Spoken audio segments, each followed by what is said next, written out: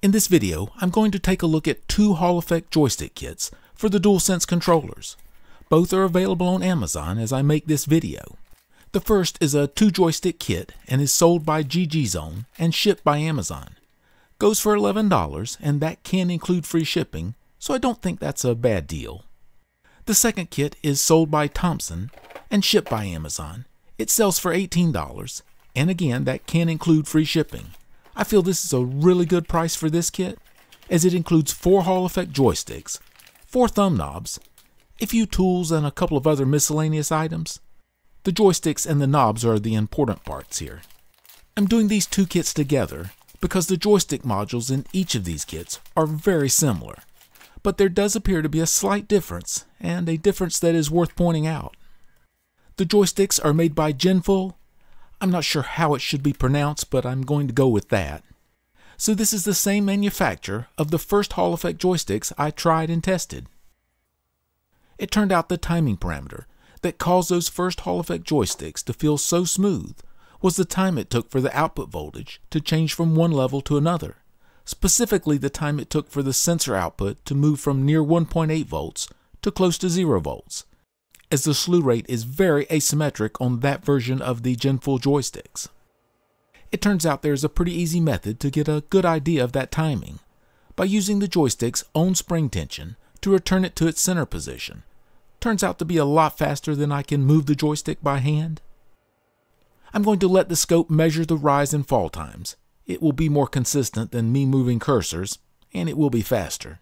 Going to start here with the fall times, and here's the reference. A favor union potentiometer joystick. This is the left-right axis. Can see it is just under 1 millisecond. Doing it 5 or 6 times seems to yield times between 800 and 900 microseconds. It's pretty consistent. This is the up-down axis, and it does seem the up-down axis return time is 100 microseconds or so faster than the left-right axis, and it also is quite consistent. These fall times are almost entirely the mechanical time it takes for the joystick to move from edge to center.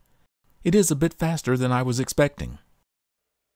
First up is the 2-joystick kit from GGZone. This was the fastest sensor of the 4, a little under 15 milliseconds.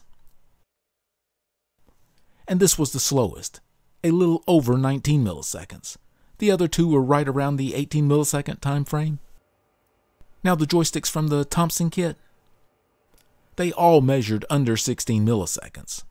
So the slowest of this bunch was similar to the fastest in the GGZone kit. It's not but a few milliseconds difference, but this is getting very close to the time it takes to physically move the joystick. So just a few milliseconds here could have quite a bit of impact on how these react.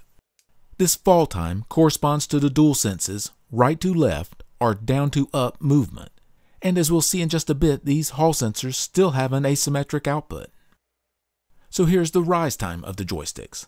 This corresponds to the DualSense's left to right or up to down movement. And all of them seem to fall in the 8 to 9 millisecond range, so about twice the speed of the fall time. So this is what I mean by asymmetric output. One direction's response time is much faster or slower than the opposite direction. Now I'll try and get an idea of the delay time of the stick moving till the output starts to change. I'm going to mount it in my test jig. The left joystick is a regular potentiometer based stick, and the right joystick is one of the Hall Effect sticks from the GGZone kit. I'll try and get the joystick shafts touching the cam as evenly as possible. I'll use a drill to drive the cam. Channel 1, the yellow trace, is the Hall joystick, and channel 2, the green trace, is the potentiometer joystick. I'll position the cursor in about the middle of the peaks.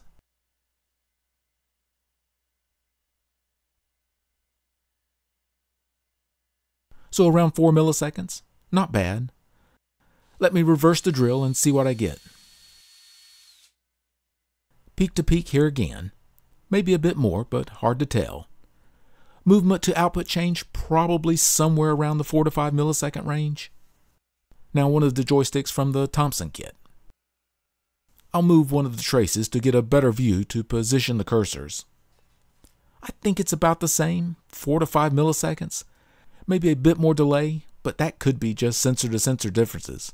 Close enough, I'll call them the same. On the left is the GG Zone kit joystick, and on the right is the Thompson kit joystick. Both have a red PC board with black writing showing through the sensor housing. The one on the left has L-4A printed on it, and the one on the right has L-4B printed on it.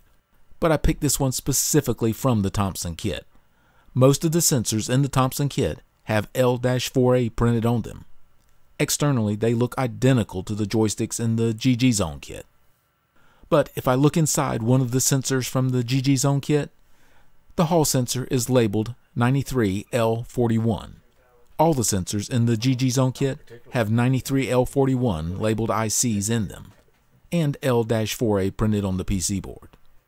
Here's the inside of a sensor from the Thompson kit. The hall sensor IC is labeled 93L43. Unfortunately, it also has L-4A printed on the PC board, so that really makes it hard to tell what you are getting. But all the ICs in the Thompson kit are labeled 93L43, no matter the printing on the PC board, and there are noticeable electrical differences between the two types of sensor.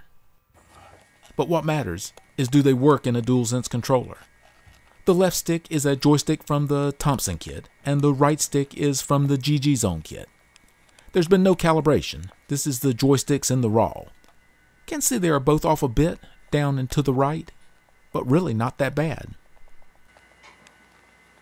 And here's the pre-calibration circularity.